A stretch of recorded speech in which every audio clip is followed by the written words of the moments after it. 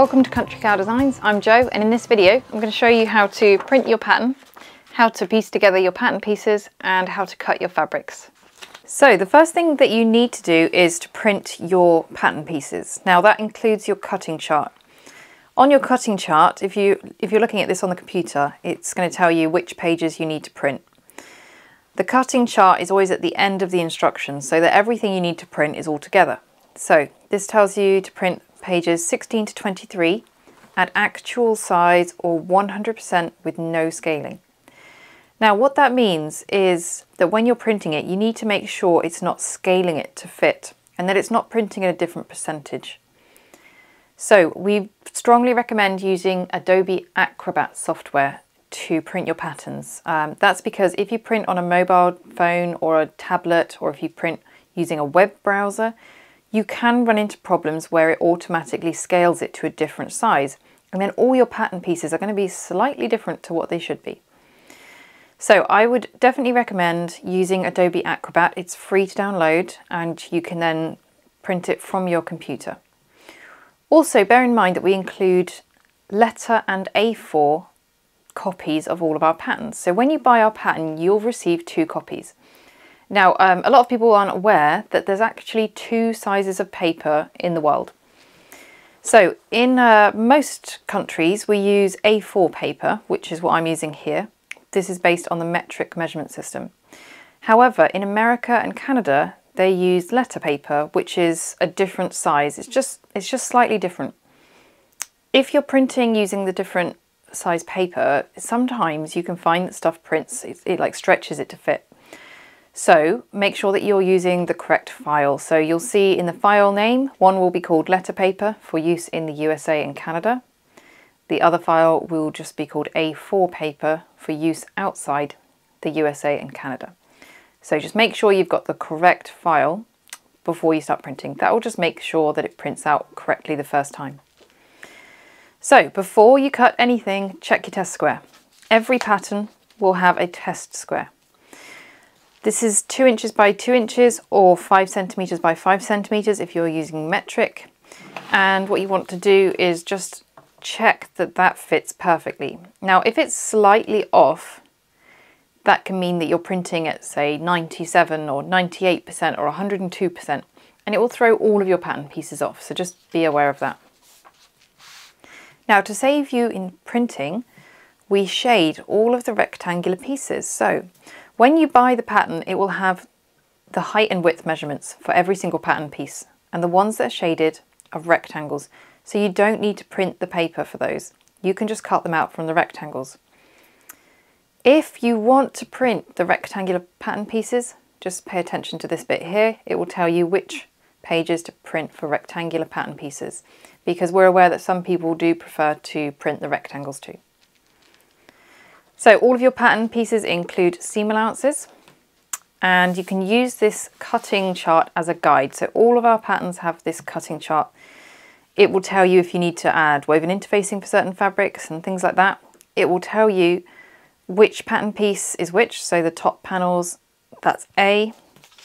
Main panels are B, so we're looking at B here. Now on the actual pattern, rather than saying sample, it will again have the measurements for you. The measurements, if it's not a rectangle piece, it will be the widest point and the highest point, so that if you're block fusing, you're interfacing, then you know how much fabric you need. So once you've checked your test squares and you're happy with that, you can cut out your pattern pieces. So I recommend using a rotary cutter, but have a separate one that you use just for paper patterns and one for your fabrics, because you don't want to mix these or else you're going to blunt them.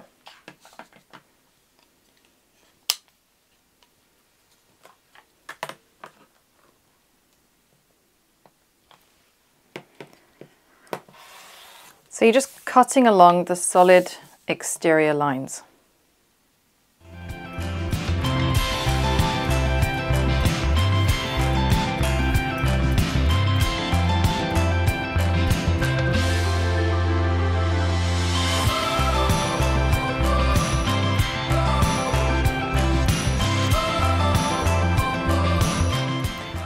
Where a pattern piece is too large for one piece of paper, you will have separate pieces. Now, this one would say B1. This is a prototype pattern, so it's not going to be absolutely finished yet.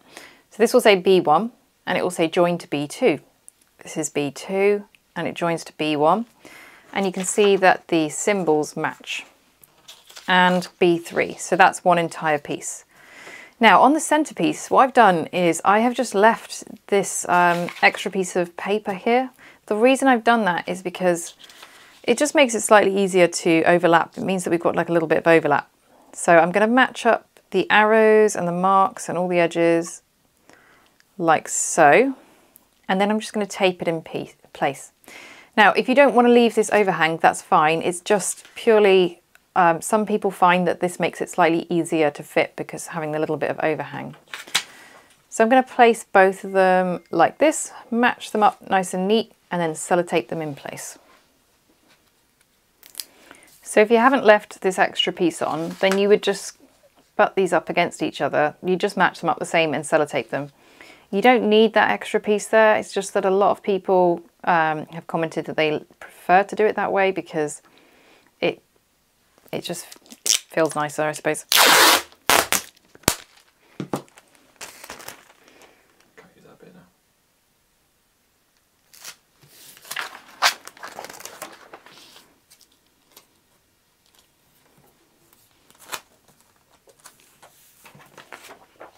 Once your pattern piece is assembled, you might think that this measurement isn't correct, but this measurement corresponds to the entire pattern piece. So if it's a cut on fold, then this measurement will be the whole piece once it's cut on the fold. And it should match up with the same measurement right here. So that's what this measurement represents, the entire piece once you've cut it out of the fabric. Once all of your pattern pieces are assembled, it's a lot easier to use the cutting chart as you go. So you can see this tells us that we need 2. So we've got exterior fabric first.